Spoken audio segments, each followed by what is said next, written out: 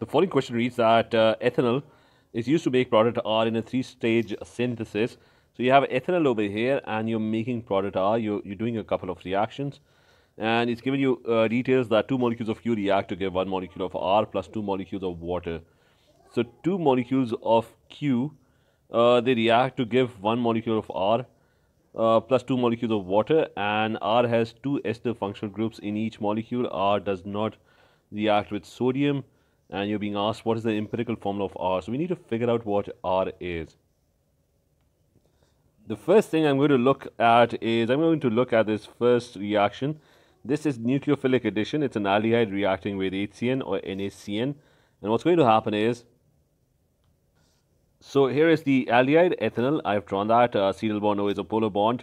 So carbon is partial positive, oxygen is partial negative. So this Cn minus 1, which is the nucleophile, is going to be attracted to this positive charge over here. So this Cn minus 1 with its electrons is going to come and it's going to try and bond with this positive carbon atom, and the electrons in this bond, because of the negative charge over here, they're going to get repelled and these electrons would be pushed away. So in this next image, you can see the Cn has attached itself and the electrons in the double bond have gotten repelled and it's a negative charge. And in the next step, NH plus 1. So here's my H plus 1. It's going to be attracted to this O negative and it's going to bond with it.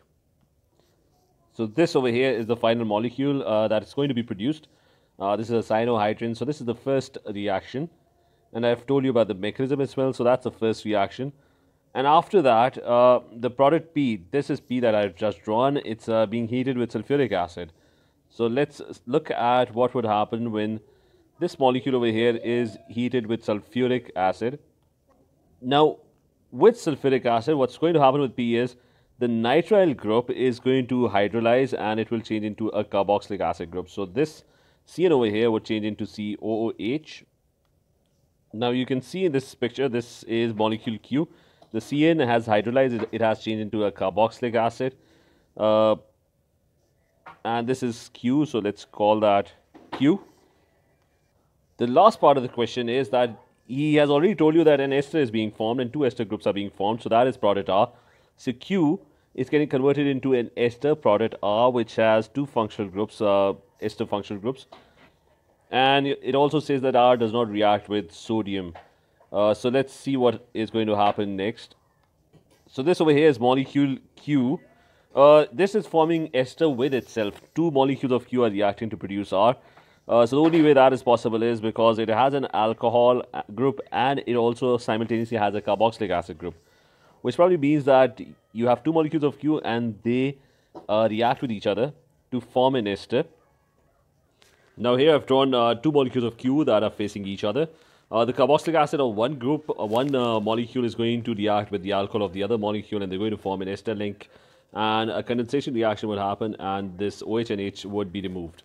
The same pretty much would happen with the other group. The carboxylic acid of one molecule of Q would react with the OH group of the other molecule of Q and they're going to form an ester link. So a condensation reaction would happen and these water molecules would be removed. So 2 water molecules are getting produced.